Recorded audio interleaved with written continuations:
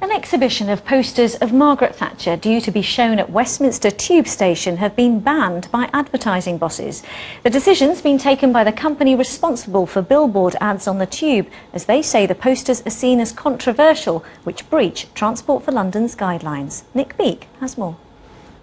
Margaret Thatcher depicted as the Virgin Mary. In this one she's not iron, but the Blue Lady.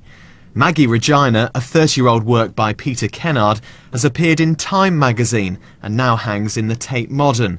But they've all been banned from the London Underground. I go on the tube to work every day and I'm bombarded by pictures that objectify women, that objectify, that have very violent images. No one asked me if I should be allowed to see them.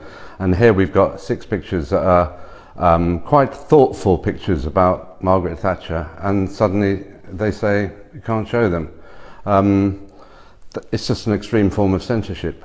The company CBS Outdoor, which sells advertising space across the tube, decided 6 images taken from this Thatcheristic exhibition would break Transport for London guidelines on sensitivity and controversy. David Mellor was a minister in the Thatcher government and a former culture secretary. A lot of advertising you see on the tubes, complete rubbish, and irritating because they are complete rubbish. And then who are these people to make these kind of artistic judgments? It would have been a really nice thing. I think this artwork is good. It obviously ran well in the gallery which showed it. I think to put it for a week or two in Westminster Tube Station, no harm would be done to anybody. So were commuters at Westminster today offended by the images? I can't see any reason at all for them being banned at all, no. Do they offend you?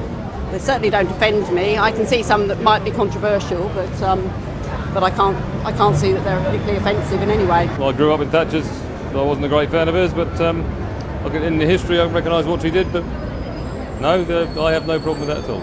The posters should have been put up last night, but it emerged today they could still be displayed. Transport for London said today that if the images were resubmitted to them, they'd be reconsidered. So it seems that unlike Baroness Thatcher, TfL and the advertising bosses could be for turning. Nick Beak, BBC London News, Westminster.